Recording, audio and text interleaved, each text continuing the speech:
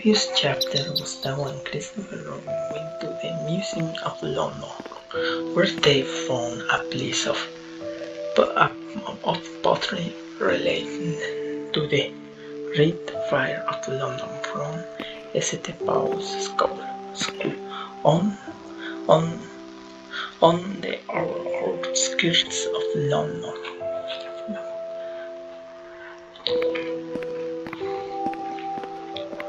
When they went to that museum, they found additional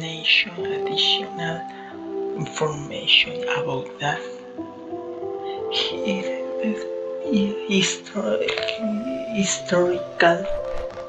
historical event. The complementary information said that after the reconstruction of that old school, the paranormal manifestations continued. Later, Gustavo and his brother invited Christopher Robin to a sloper, and finally a letter written anonymously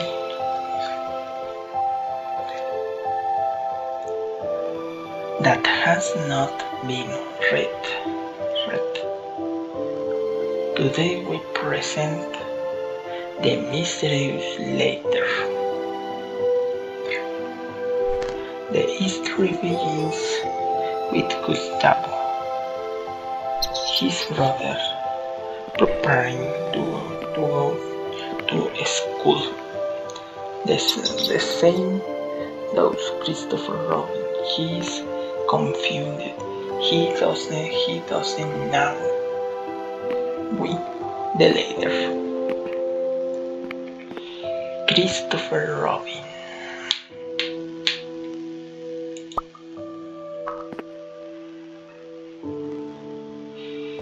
Christopher Robin.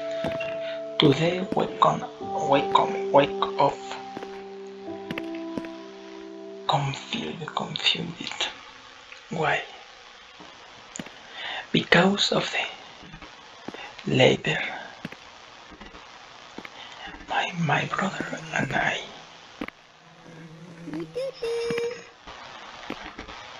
have idea how could have sent the letter. Maybe it is from someone who knows us from a long time ago.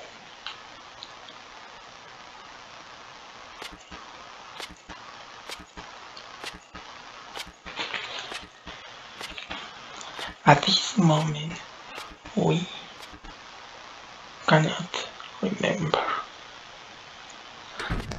Orfeo Jr.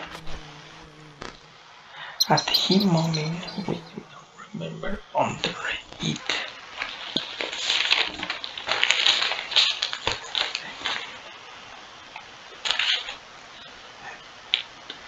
It will be difficult to discover who wrote the letters.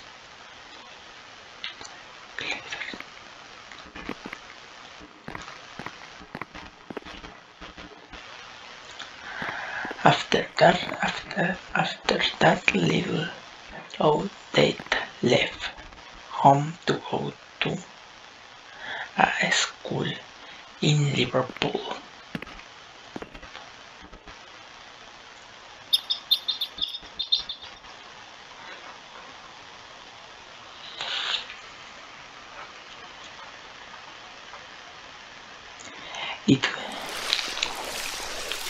It was 11.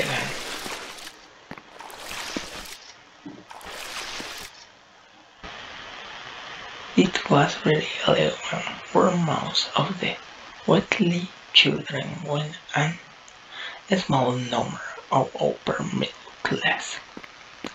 A flashback, a birds where they are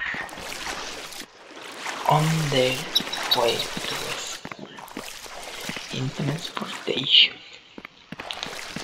Even though he and his brother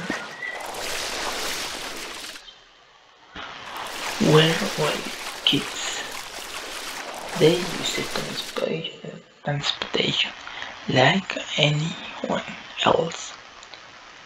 Finally,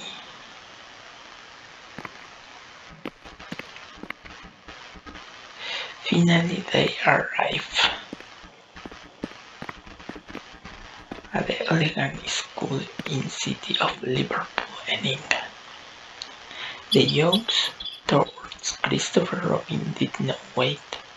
One of the classmates meekly told him, "Where are the other class?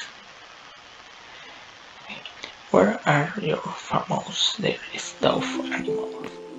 The other classmates began to make fun of him. During class hours they did many evils to him. Christopher Robin became sad and went to sit on a bench in the schoolyard.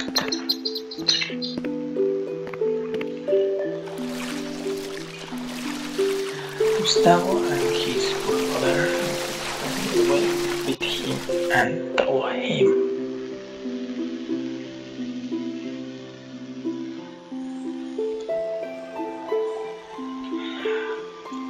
Gustavo and his brothers, they make fun of you because of your friends from the synagogue. Good, right? Christopher, yes, just because you have read some books my dad has written about my adventure with my friends in the synagogue. Good.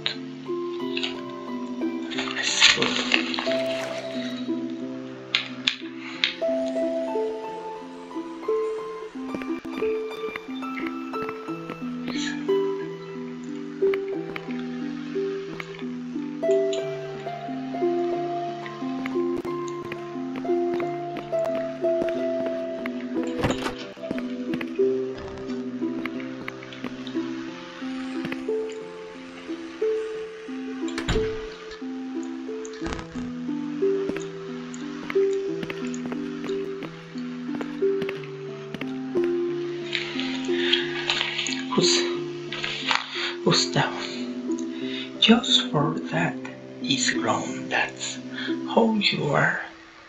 In this case, I will make it public that my brothers also have our friends from the frozen mountain. Art, you know them, Christopher Robin. Don't do it. They'll to make fun of you like they do. Gustavo, do you think I care about that? I played the phrase from Don Quixote where he tells Sancho Panza, let them keep broken, I'll keep reading.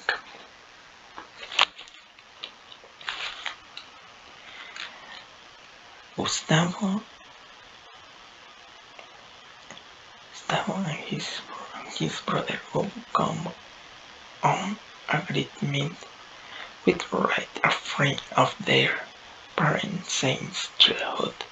When they left school, they went to the house of that writer who lived in the city of Manchester.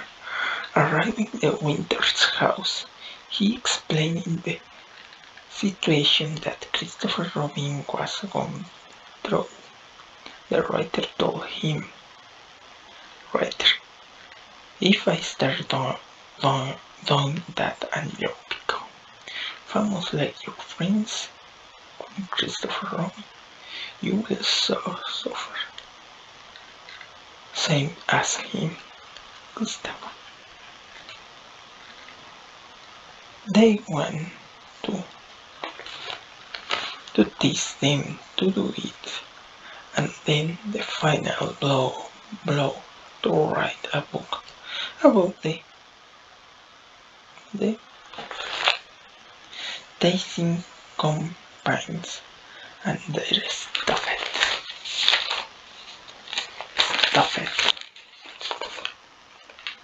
animals. There are several of them. These are some photos of them. What? That one of my friends who is here was taken and has given them to me. Please, Mr. Writing, I asked you to write his book by inviting stories about the classmates and their stupid animals.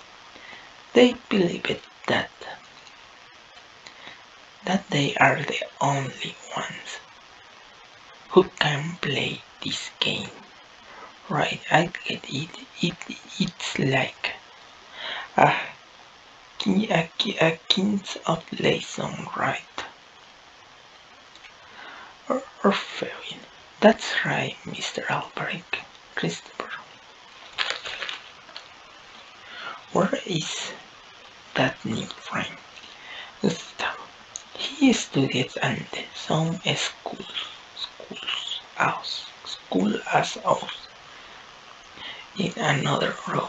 He is an undercover student.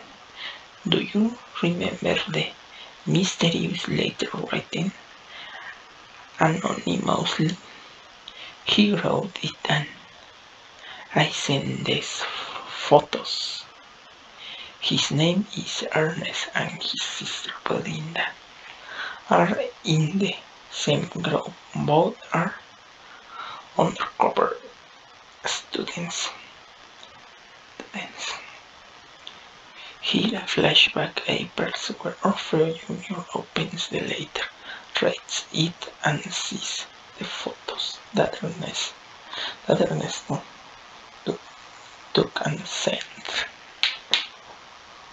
To be continued.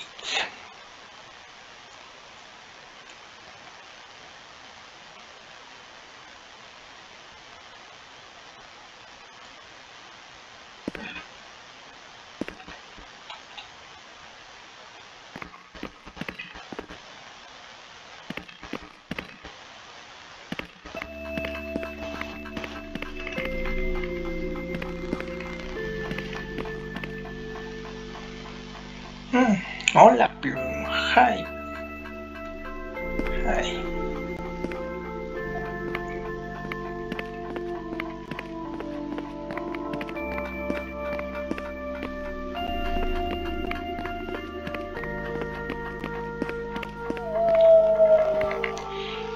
Hello, little fox.